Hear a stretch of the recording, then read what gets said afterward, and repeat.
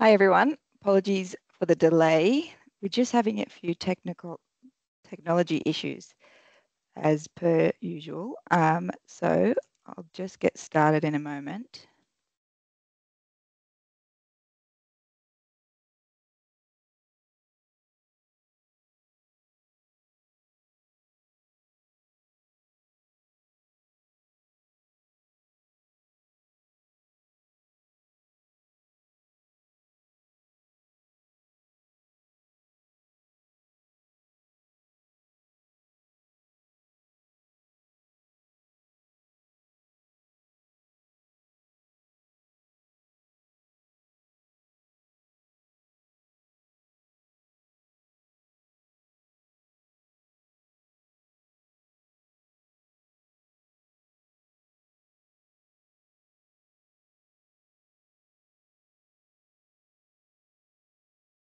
We're just going to give it a couple of minutes just while we're waiting for a few more people to join. We can see some more people just logging on currently.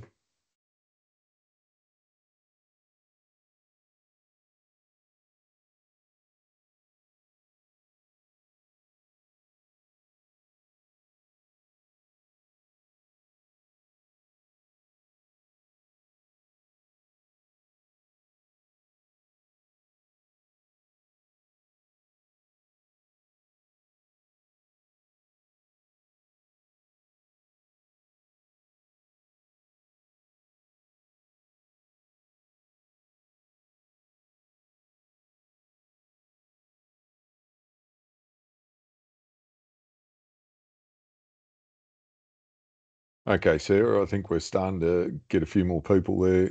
Do you want to kick it off shortly? Yep, sure can. Thanks, Brett. So welcome everyone to our Central Tablelands Pasture Quality webinar. My name is Sarah Ireland and I'm joined today by Senior Land Services Officer Brett Littler and Phil Cranny. Before we begin, I'll just quickly explain how to interact with us during this webinar. So the best way to interact with us is to watch from your computer, as you'll be able to ask questions through the Q&A section. You can find this on the top right-hand side of your screen. There should be a Q&A button. If you click that, a bar will open, and this is where you'll be able to type your questions. This is also where other questions will be posted. If you see a question there that you're interested in, you can vote for that question to put it higher on the list. We'll be keeping everyone on mute, so if you have anything to ask, please pop it in the Q&A section at any time during the presentation. We will then answer them as time allows at the end, and if we aren't able to get through all the questions tonight, we'll send out a document after the webinar.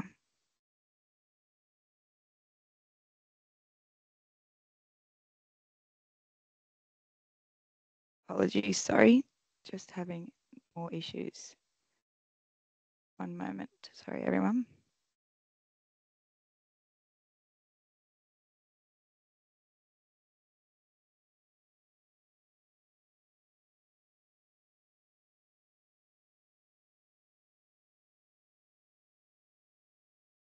Okay. So over the past 2 months, we've taken over 110 pasture cuts throughout 20 different localities in the region.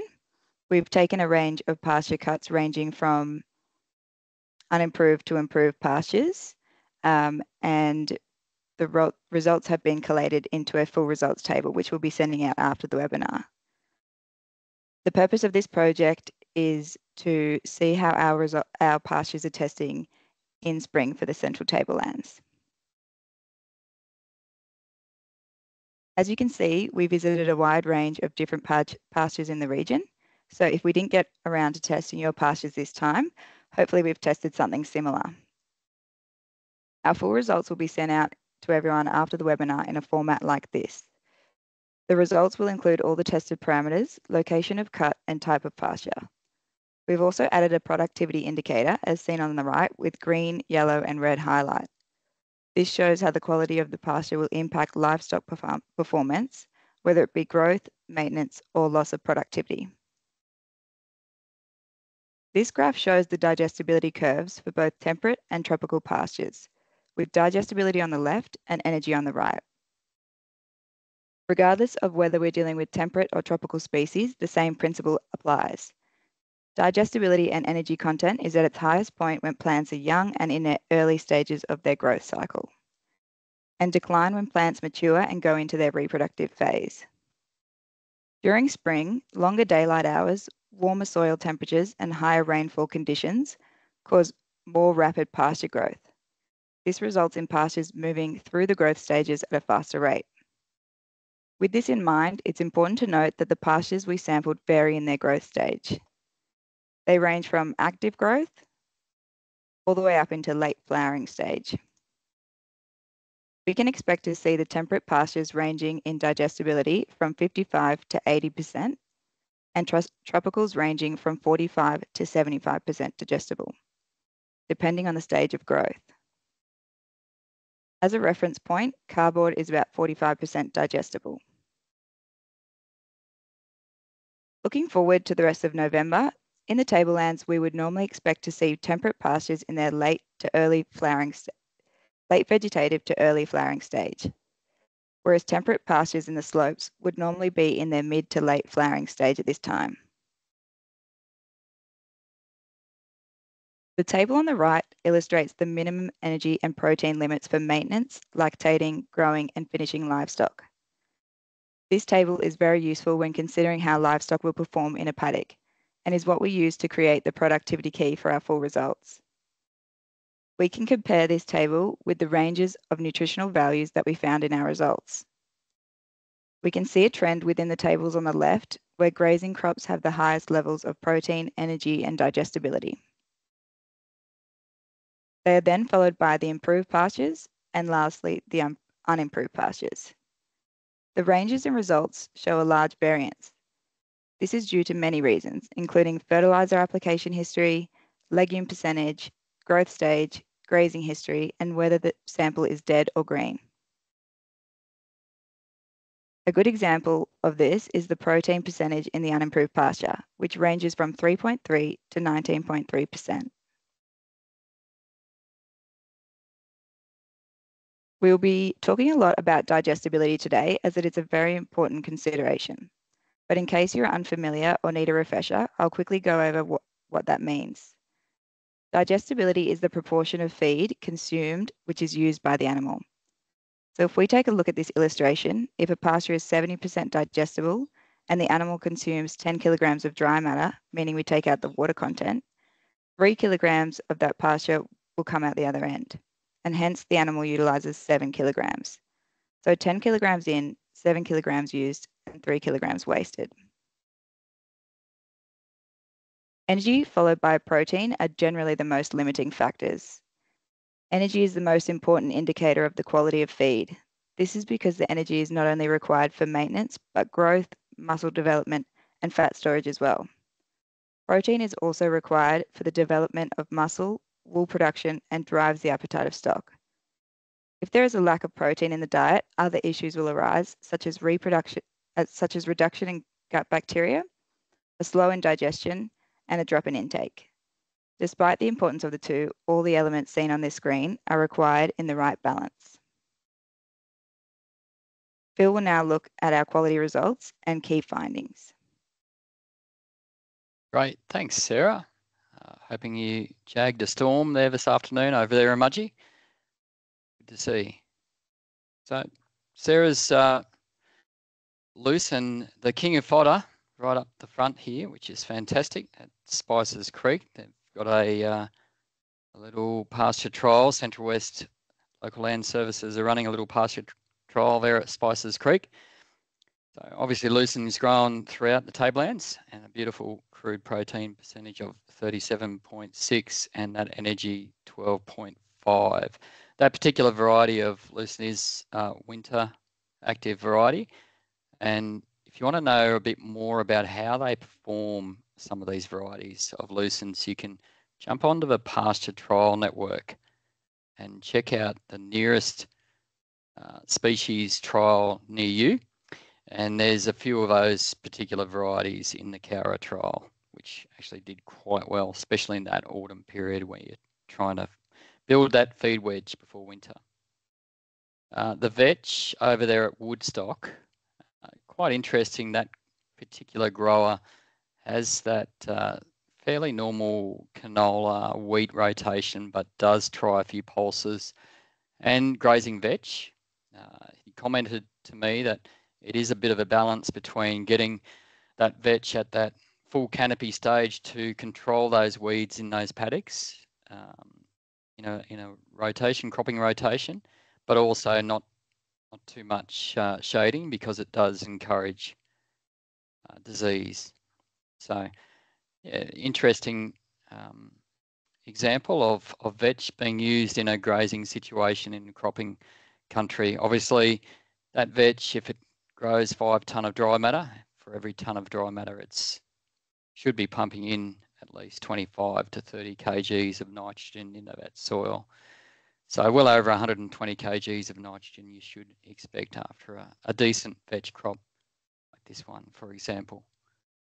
And I guess at this point, Brett, you might want to comment a little bit on that crude protein. It is probably a little bit high. Is there anything else you'd like to say on an animal performance side of things?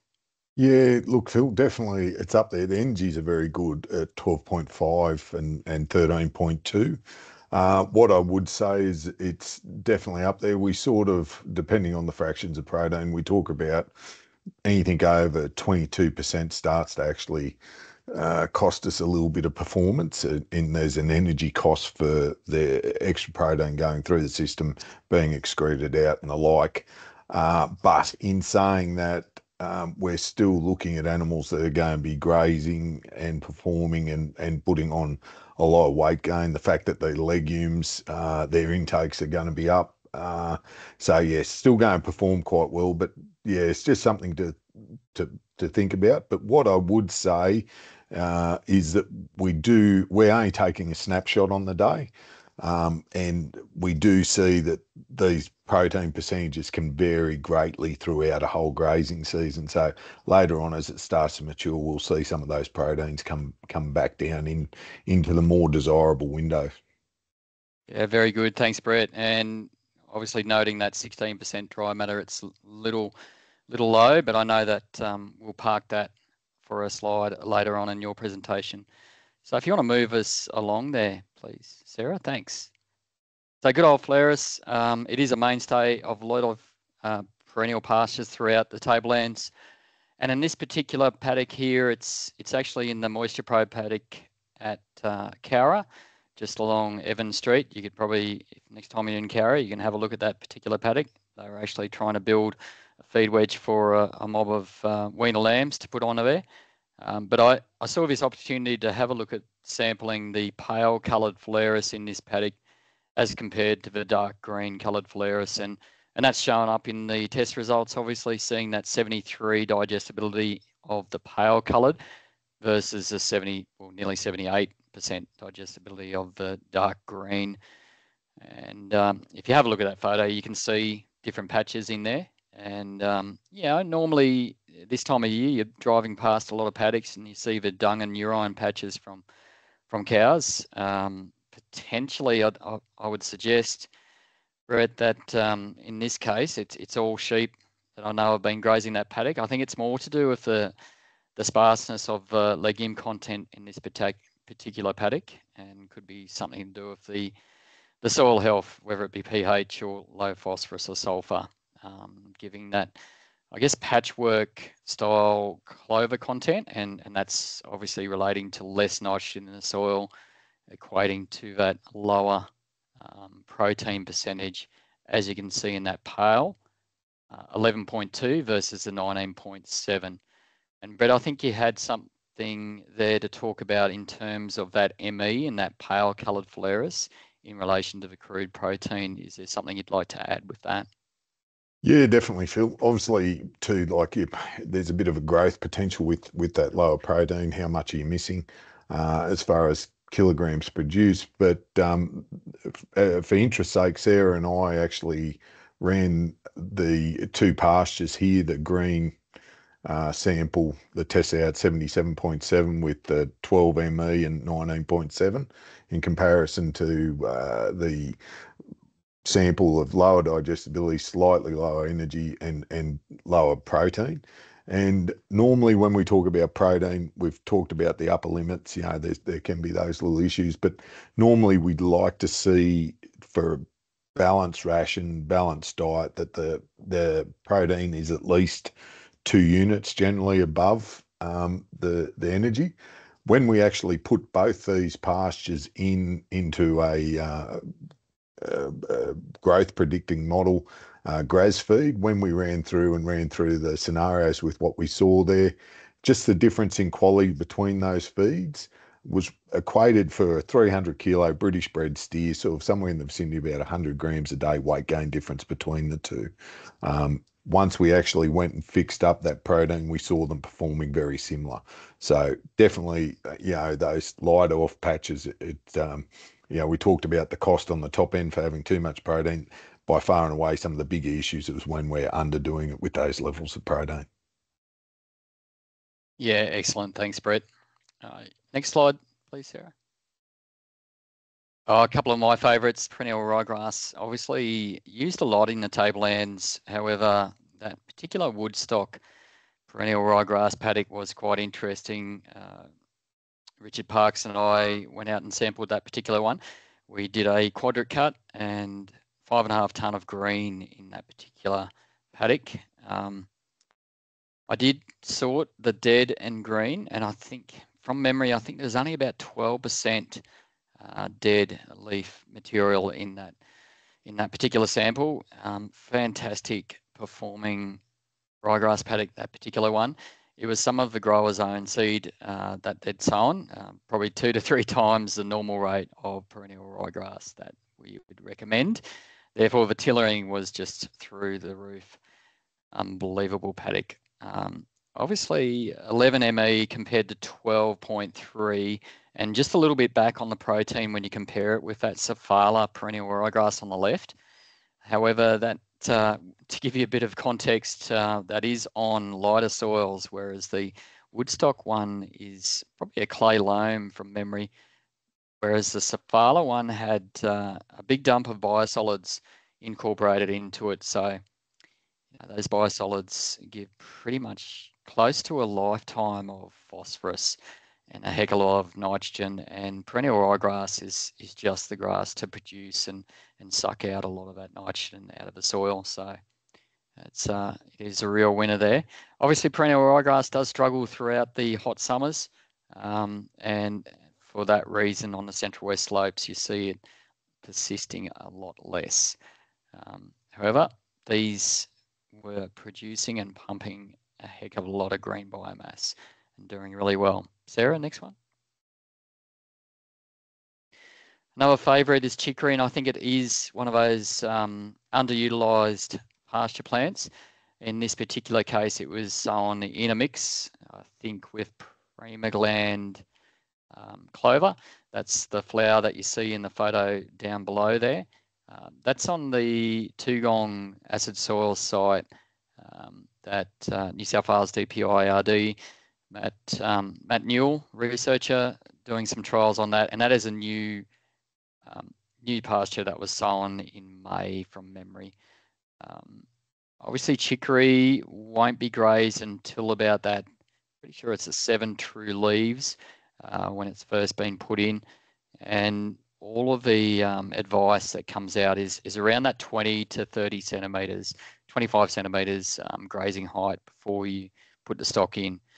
And it really responds well to that rotational grazing. That digestibility is extremely high. Obviously, a lot of people call it rocket fuel, 85%. However, potentially, I'm not sure if it was quite rooted by that stage, but when sowing chicory, obviously just do the pull test and make sure that chicory's okay and the cattle won't pull it out or sheep won't pull it out. Beautiful crude protein there and energy at 13.4, just excellent. Livestock tucker. That plantain at Spices Creek, again at the Central West Local Land Services trial site there. Fantastic to see them having a go at a few herbs. The tonic plantain, I think it might have been quite a bit older, might be over a year old in this case. However, it does play a role, obviously, a little bit different to your normal lucerne, and has that really good winter activity compared to the chicory being a lot more summer active. Excellent crude protein, that ME just a little bit down, but could be something to do with the way it's, I guess, not quite managed correctly grazing wise. The more you let that plantain get up in height, the more of the stem is in there, and that energy and digestibility will go down a little bit, but still it is very, very good feed at 75% digestibility. Next slide, Sarah. Righto, very good. One of my favourite native grasses would be the wallaby grass. There's just so many species out there. Working on the Panuara Evergraze grazing management experiment, we had, I guess a lot of farmers call it by the name of white top. So that particular wallaby grass was right up the tops of the hills, filling in those really shallow soils and gravelly soils. It was holding that soil together, doing a really good job, through to down in the bottoms of the slopes. A wallaby grass that it actually has a leaf a lot fleshier or a lot wider, nearly as big as a fescue, but definitely not quite that big. But there are so many different varieties of wallaby grass that are suited to different landscapes throughout the tablelands. But you can see that digestibility that is quite a bit down, and Sarah did mention the traffic light system before, and obviously that's getting a little bit closer to maintenance feed rather than growing animals out. And I'm pretty sure that might have been not quite all green, so there might have been a bit of dead in there, so that's dropping that digestibility down. Whereas I know from experience, wallaby grass, when you're sampling and you just pull out the green leaves, it does test up extremely well. However, that provides a problem for the animals. They can't just select those green leaves, and often they have a lot of dead leaves in amongst it. So that average probably is what a lot of those stock, particularly cattle, are eating. The slender rat's tail grass, that is a C4. Sorry, wallaby grass is a cool season perennial grass, but slender rat's tail grass is a C4 or a summer growing grass. So again, you're probably getting quite a few dead stalks in that particular sample, given that digestibility is so low, below 60%, and that energy is dropping back down to that maintenance rate of 7. It is a little bit higher than that, but I'm sure there would have been some green in that particular sample. I didn't take that one. I'm not quite sure. Maybe Sarah, did you have anything more you want to add to that slender rat's tail sample at all?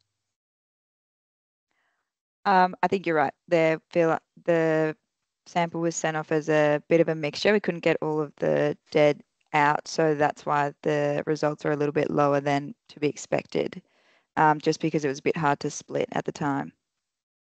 Yeah, very good. Thanks for that clarification. I do remember taking some dead stalks at Cumnock there of slender rat's tail, and I'm pretty sure I might have beaten the cardboard record too on that digestibility. It was terrible. It does tend to take over in some cases. Anecdotally, I've seen out in the paddock where there's long rest periods, it tends to enjoy those long rest periods and spreads. So keep an eye on that. The red grass, obviously a main staple of a lot of unarable paddocks out there. It does provide some pretty decent green leaf, but is pretty keen to put up a seed head, and therefore very quickly reduces that leaf to stem ratio, and you see that digestibility dropping down fairly quickly as you get towards Christmas, January, February. However, if you do get those summer storms, it will respond with some green leaf down low. Obviously, sheep are more able to select that green leaf rather than cattle. Thanks, Sarah. I'll move to the next one. Oh, very good. I just took this sample as one of those pastures that has its place. Tall wheatgrass is often planted in those saline scald areas. This particular one near Cumnock out on the Gumble Road, there's quite a bit of salinity in that area, and the farm owner actually did the right thing, planted phalaris a little bit up the slope and and planted quite a bit of tall wheat grass right on the edge of that scald and spread out tall wheat grass wherever it could actually grow. It's actually tested up quite well, which really surprised me, Brett. Like when I was plucking those green leaves, it was like plucking, I don't know, like a razor wire or something. Not razor, but it was very, very tough grass. And I certainly, if I was an animal, I certainly wouldn't want to wrap my tongue around it to try and get some off it. Is there anything you'd like to add around that palatability of different grasses, Brett?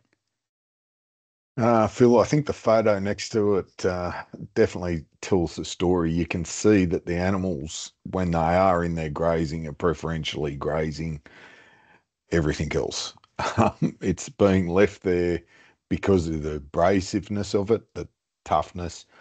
We know that generally when we talk about palatability, it's the quality that drives intake, but then there's some overriding factors. And definitely with tall wheatgrass, we know that abrasiveness of them, when they try to eat it, they'll tend to shy away from it and eat other things, even though, as we can see, 72% digestibility, 11.2 and 16.2 crude protein. It's really good. The other classic example is Yorkshire fog, Phil, where we will see animals preferentially graze against it, won't touch it, they'll eat everything else like that.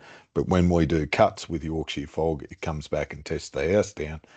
But it's all to do with that hair, that feel on that. So palatability is a bit hard one to work out, but definitely things like that abrasiveness, things like that really do steer animals away from some feeds over others. Yeah, excellent, Brett. Obviously, that's probably a good thing in this particular case because you don't want the cattle eating those tufts down too much because it's doing a great job holding that soil together and reducing any more erosion potential around that salt scald. Thanks, Sarah.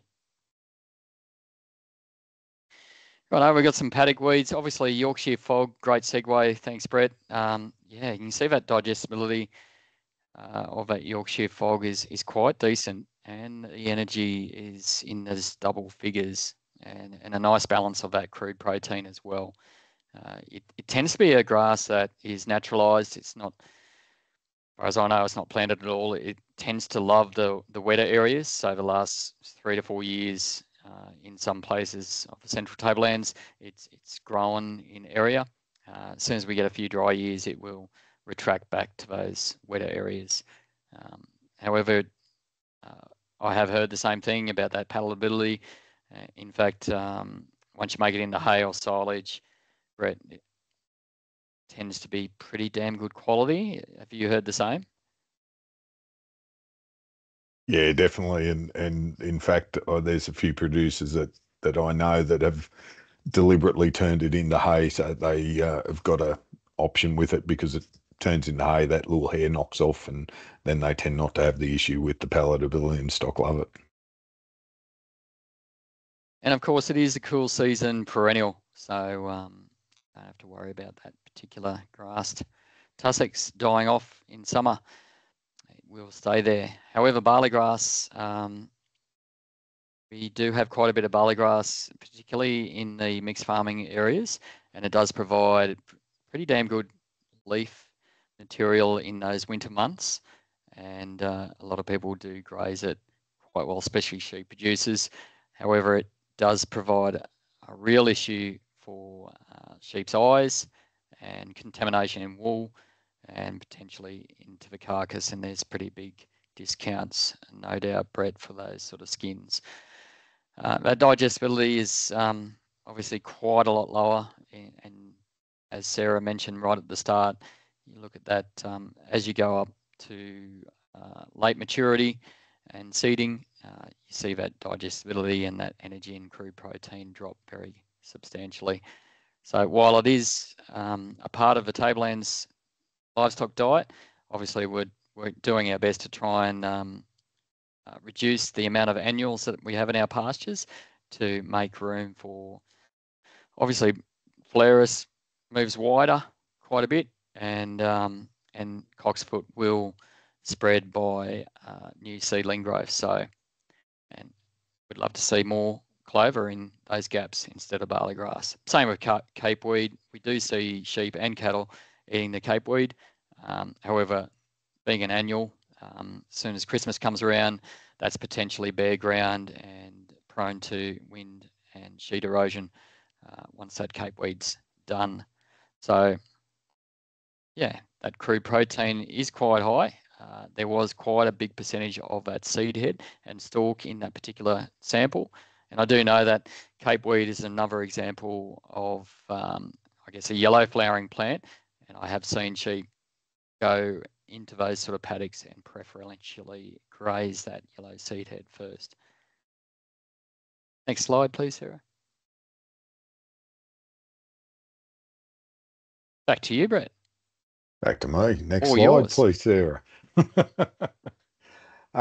Look, we're going to go through a few things. We're going to look at the livestock performance side of things of some of these pastures.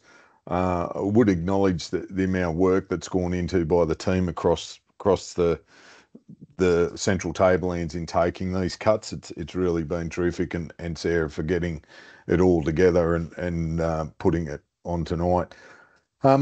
Once again, remember back to Sarah's original slide, she talked about the quality of the feed. We talked about the digestibility, and this one here is a pretty good example. This is a Phalaris Coxfoot subclaver mix. More than plenty of feed available there. It's got that height. The digestibility at 77.3 ME of almost 12, crude protein 24, dry matter on that at 17. We'll talk about that in a little bit.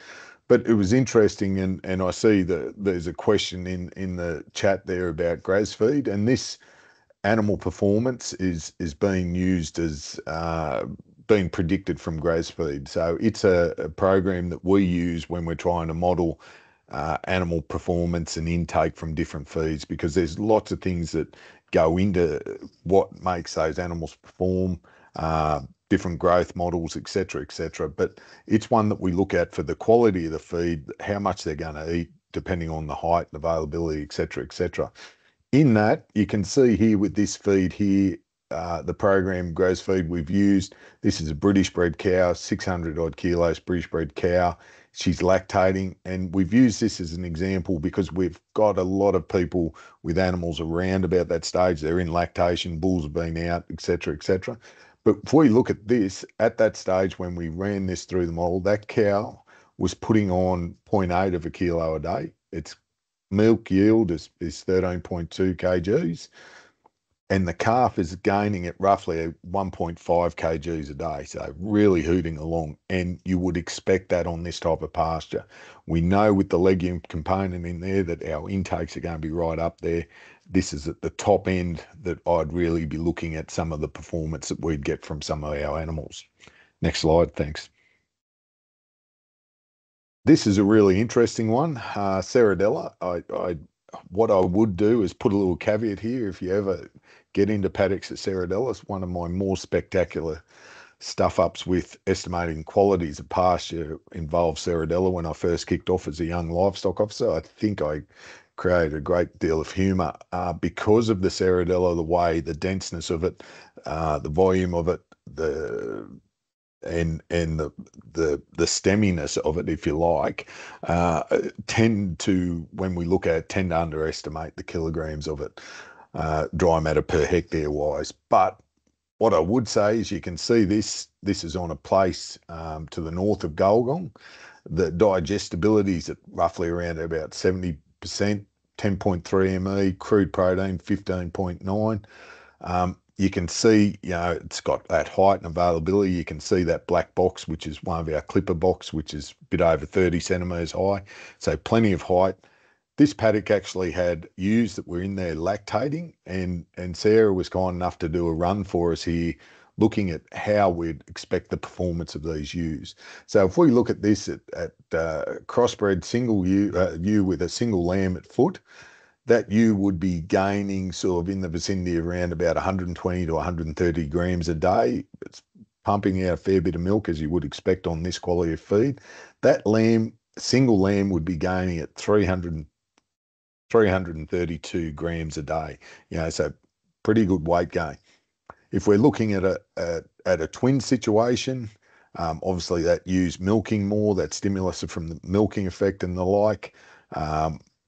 But we're still seeing those lambs, so the weight gain's less, and that's why it's critical when we talk about scanning for singles and doubles and trying to manage those animals. You can see very simply with that grass feed run how important it is. You can see the lamb there, the twins are putting on roughly around about 260, 270 grams a day. So some very good performance off this Ceradella on what is some poorer acidy country we tend to find Ceradella.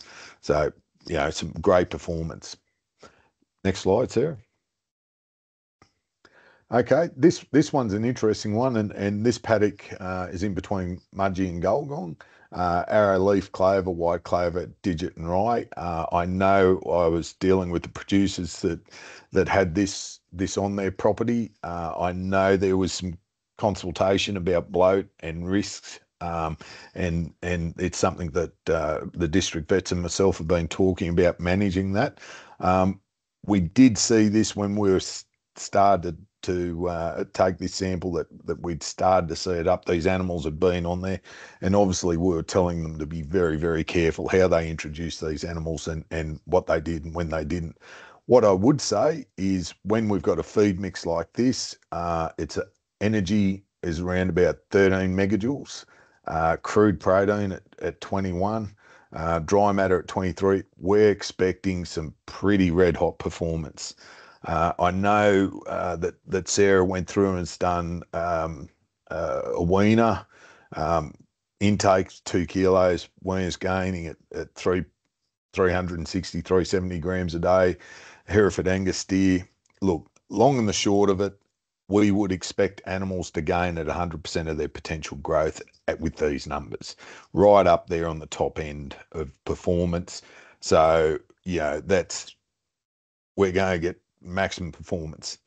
Yes, there is a little bit of risk of bloat, but in this paddock, looking at it and being in it, these animals have been introduced right, managed properly, and the risk was relatively low because of the way it was being managed and the fact that we're starting to see a bit more flowering on some of this. We also know arrowleaf clover is less bloat causing than others. But what I would say, the other caveat on top of that is that if we look at the hierarchical things that cause bloat, we know Western Medics are right up the top, followed by white clover. So it is always something to be mindful of.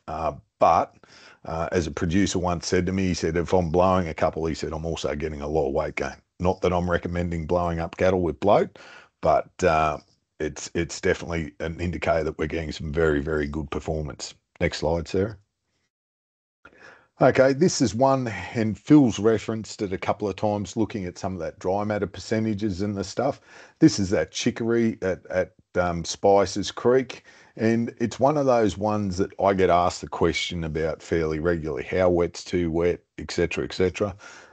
And really, it's one of these ones that we talk about that the moisture content will start to have an intake limitation effect. There's some nuances around it. There's some things that we look at certain stages. Obviously, it's going to be more of an issue at certain stages with different classes of stock. Really high moisture content, I get quite concerned with ewes getting towards late pregnancy and the like. But really, this is probably the best example, and thanks, Sarah, for putting this together for us. If we look at this here, and if we look at the slide on the right-hand side, you can see the graph that we've got there is I've looked at a 300 kilo mythical Angus steer gaining at a kilo a day with 11 ME. Now, to gain at that weight gain, that animal needs to eat 6.68 kilograms of dry feed at 11 megajoules of energy. At 30% dry matter, that means that animal would have to consume on a wet basis 22 to 23 kilos of feed as fed.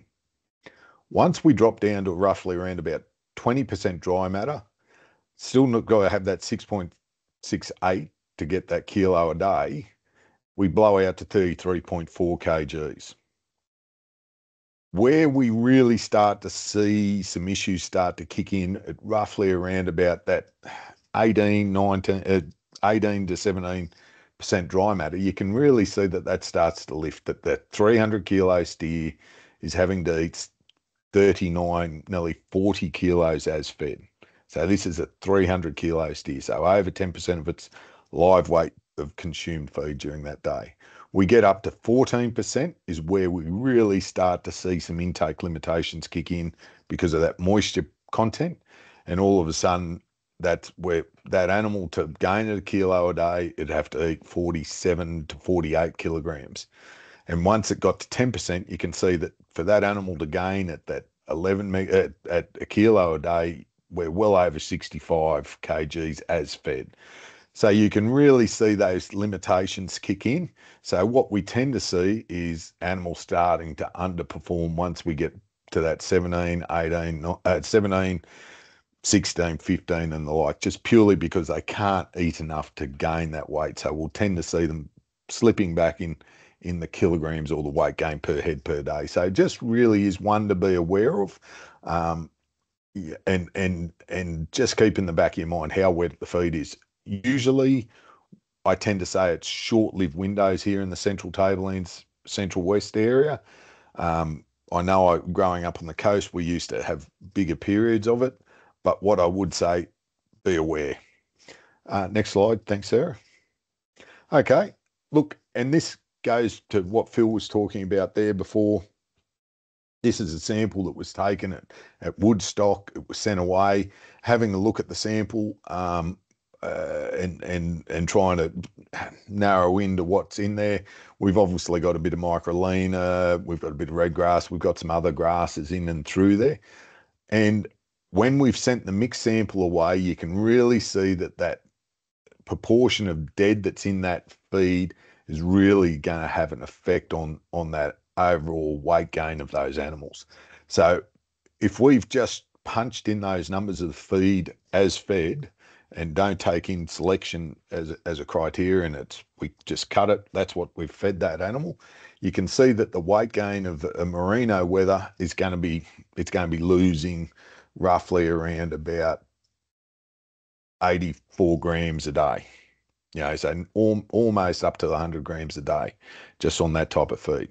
The practicalities of that are that both Phil and I have done enough cuts with microlina, and I know Sarah and our team have as well, where we know that this microlina will test up really, really well on that green feed, and you can see a little bit of clover and a few other bits and pieces, and we know when we put stock out on that type of paddock that they will go through and pick a more digestible diet than what we've cut there.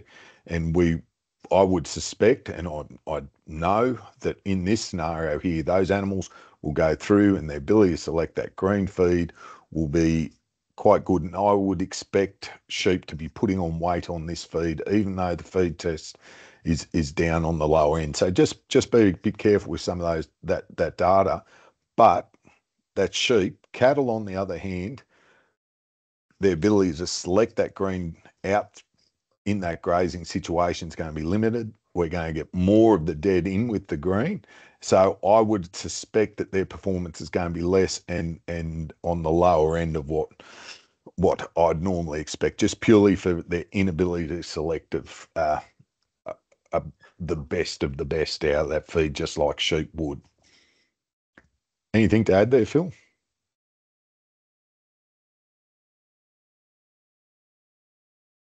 No? Sorry, Phil. Sorry, Brett. Yeah, obviously, they can be quite productive, can't they? Those native paddocks, especially now, especially in Woodstock. A lot of the soft brome and annual ryegrass has gone to head, and that will allow the microlina to really put on some leaf if you get 20 to 30 mils in a storm. So don't discount them. They can provide some really good quality feed in November, December. Yeah, particularly out of season in response to rainfall, Phil. I know you did a lot of cuts at Benuara with some of this stuff, and I know our team over the time, and I know particularly after dry pinches, some of the mineralisation, we can see some really incredible figures, right up in that 11 plus megajoules, and as we saw in Sarah's original slide, up to 19% protein and the like. So is something just to be aware of. I know in this scenario, that feed sample that we sent away, because it's a mix, the deads dragged the green down to a huge extent. Next slide. Thanks, Sarah. Look, Microlina, here we go. It's one of those ones, we've got this one here, and you can really see that. We talked about it, over 11 ME, 75.9, crude protein 18, dry matter 45. Phenomenal feed. Really good quality if it's looked after and fed right. And look, it's one of these things that you know we've got that good feed there, but and Sarah and the team have done a terrific job here. We know that height in these scenarios is going to have an impact on impact on intake. That limitation, handbrake, if you like, on how much they can actually physically eat. And the best example with that little ruler on the right hand side, you can see that the pasture height we've got when we've put it into graz feed, looking at predicting the intake. The weight gain is roughly around about 400 grams a day for a 550 kilo Angus cow that's not lactating, but a calf at foot. And the pasture intake is down at 6.8 to almost 7, 6.9 kilograms of dry matter per day. We lift that pasture height up. We go from 3 centimetres up to 9 centimetres. We're all of a sudden making it more available. They're able to get more per bite, and time is a big factor. Limitation and fatigue, how long animals will graze for. We talk about grazing up to 11 hours, but realistically, most grazing times are 8 to 9 hours in a day when we're saying to push them. That maximum, I know, looking at some historical data that I've looked at, really you don't get up past that 11 too much. There's a whole heap of things going on. Most of the time, grazing time's between 5 to 6 hours in a day. So limiting less per mouthful with that short one. Once we get up to that 15 centimetres, we're all of a sudden looking at weight gain of a kilo a day and a pasture intake of 9.52. Some of that extra weight gain that we're getting for not much change in actual intake is actually to do with the fact that because that's now higher, we're now allowing those cattle to select a more digestible diet than what they could before. So all of a sudden, higher, more available, we're able to eat better quality and then perform better. So just always have a look at that height and think that that's going to be a bit of a handbrake. We talk about 5 centimetres is once you start to fall under that 5 centimetres, it can be a real issue. Cattle above 10 centimetres, well, races as much as you can get. So, okay, next slide. Thanks, Sarah. Just summary to go through and some things to consider coming up and into summer. Really what I would be suggesting to people and going around looking at a few places, as I have done in the last few weeks, get out there, have a look at your pastures, your current pastures, what's there, what's not there, how much feed is and isn't there. Also check your livestock condition. We've got, cows with calves on them, ewes with lambs in some areas depending on the season. If you've got animals that we haven't quite got the quality of feed in front of them, a lot of the time there's no point those calves and lambs still being on there. Sometimes it's worthwhile pulling the trigger a bit earlier to wean them, because we know, particularly going back to some of those performance data, if we've got ewes and cows that are starting to strip a little bit of fat off, losing a kilo, sort of 500 grams to a kilo a day, and ewes losing 100 plus grams a day, it doesn't take a long time for them to strip a fat score off. And that's got to be put back on if we're looking at joining and conception rates, and also what level fatness we've got when we're calving and lambing next season. What I would also say is set some goals for both your pastures short and long term.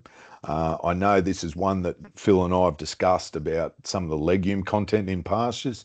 Phil, I know for myself personally, I've got a paddock at home that I absolutely duffed up because I just didn't have the stock numbers in 2020, 2021. I didn't think I did that bad a job in 2020, but I found out in 2021 I did a terrible job. A few other things happening at that time, but anyway, I'm still wearing the consequences of the poorer management in that paddock now. I don't have the legume content, and Phil, you complained about that little bit of yellow in some of those and a bit of urea patches. I can tell you this paddock of mine, I can tell where the cows have all peed and all pooed. You can definitely see it. So it's one of those ones, I haven't got that legume. So I'm really now concentrating on that paddock for next year, that I open it up. I've got that nutrition going in, that I've got that legume content. So that's the gold for that paddock. So I think people need to go and have a look and as personally assess each paddock and look at long and short-term goals. The other thing too, particularly if we're getting a bit tight and particularly with this summer seasons, with the storms, with haves and haves not, start to look at some fodder budgeting. Look what's in front of you, but also take into account with that fodder budget the quality of that feed. Is that going to be enough to reach the goals, critical weights, etc., for the animals that you've got? You know, you want them to hit certain targets and the like. So use fodder budget and the like. Also, if you're looking at not quite ticking the goals with that fodder budget, is it, you know, think about the supplementary feed. Think about the energy and protein options that are out there. If we're talking about energy, I'm really talking grain or pellets or the like. Thinking about those things. I know I was at a meeting earlier today and I was talking about now's where I start to see this area, lots of youths going out the door with blocks on. Not my favourite thing, as anyone knows me really well. They're very good at limiting weight loss, but at a fairly substantial cost. So if you're interested in that type of stuff, talk to us about protein supplementation. What you should have picked up though is that we know that we tend not to get that benefit of protein supplementation with sheep, purely because their ability to select that highly digestible feed, that high quality feed, and we don't tend to get that. They'll always chase that green pick, whereas cattle, on the other hand, we know a protein supplementation, depending how it's given, will increase intake, doesn't change the quality of the feed by 14 to 24%.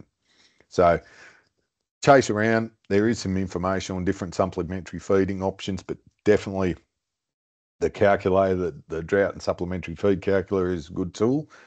But really, you know, look at those options if you haven't got the feed when you do your fodder budgets.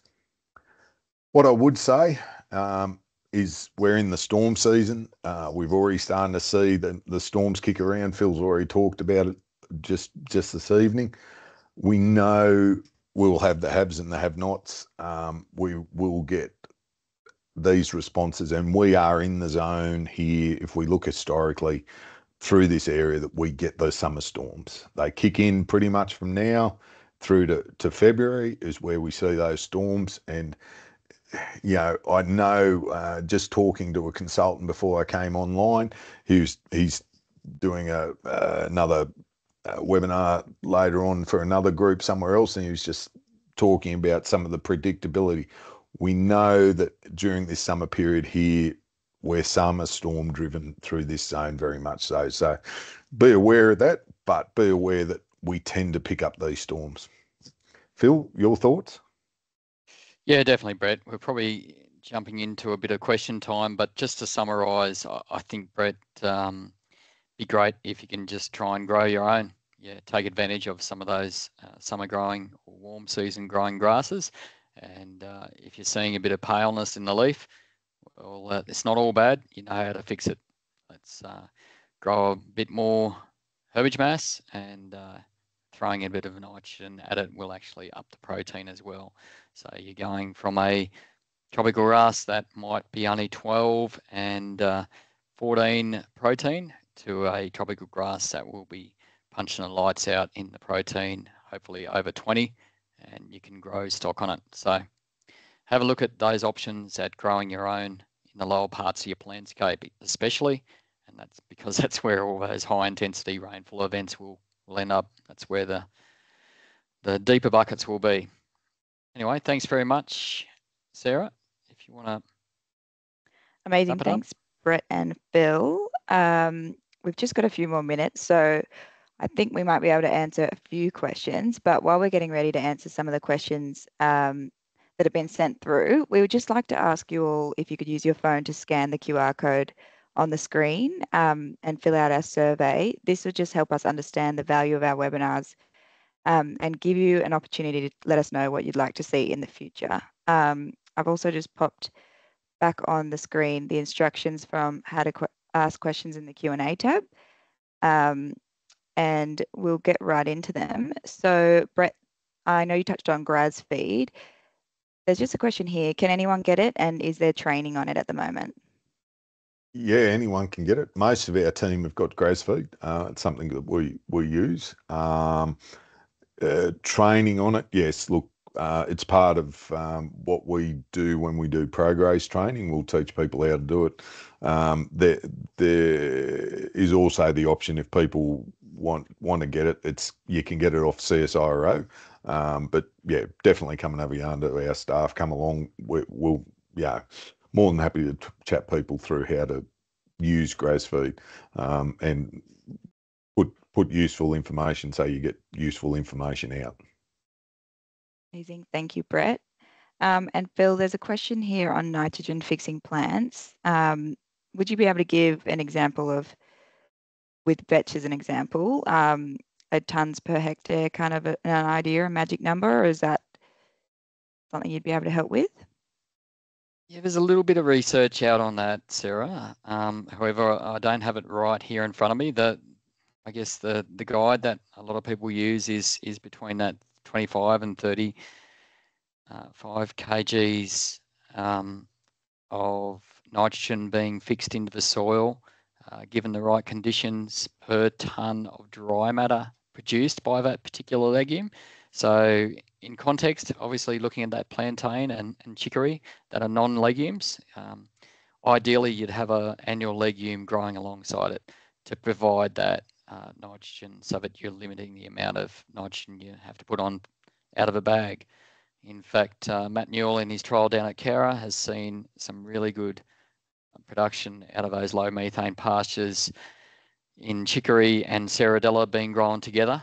In fact, he believes that deep-rooted taproot of the chicory is actually helping the ceradella produce more biomass, so they're working in unison. So it is very dependent on your soil health, your soil depth, and a few other issues. And I see there is a question around vetch and how it goes in light country, and I'll just quickly address that.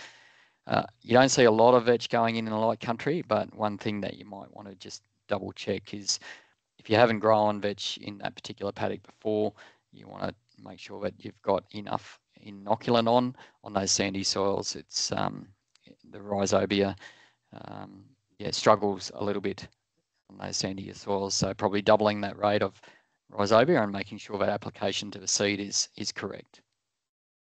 Thanks, Phil. And Brett, just lastly, if you want to touch on what the milking effect is before we finish up for the webinar.